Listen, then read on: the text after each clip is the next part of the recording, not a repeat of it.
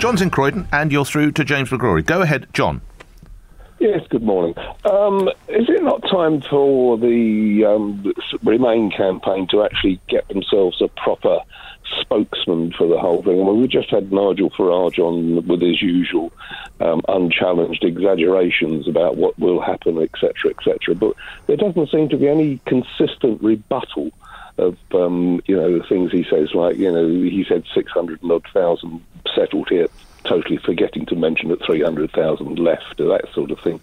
I think that the Remain campaign needs to tighten up a bit and actually have a proper figurehead and not the Prime Minister, because he's politically... Let's put that to James McGrory. You need a figurehead. You need one specific leader. Oh, I'm trying my best here, Nick. This is the first call. I think it gives us a chance to get a couple of points across. No, look, I would say the strength of our campaign actually is the opposite, that we draw our support from a huge range of people from politics and indeed from outside of politics. So you've got the Prime Minister. But the box office figures, Boris Johnson, Nigel Farage, are they not all on the other side? Well, come. We've got the Prime Minister. He's the leader of the this campaign. Country. Well, actually, formally, the leader is a man you know very well, Lord Rose, the former chairman of Marks and Spencers. But look, we draw support from business. We have Karen Brady on our board. We draw support from all the main political parties: Conservative, Labour, Liberal Democrat, Green, Plaid, the parties in Northern Ireland. The SNP are on our side of the argument.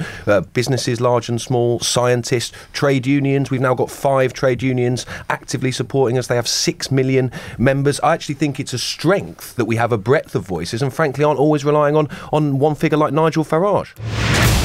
And yesterday in Haringey, these are 2 knives that were recovered, and they were stuck. Thank you. If you pass them to me, I can hold them for one of the... My God, that's absolutely huge, isn't it? Now, this second one, Nick, is... So the blade on that is about 4 inches, isn't it, sir? Yep.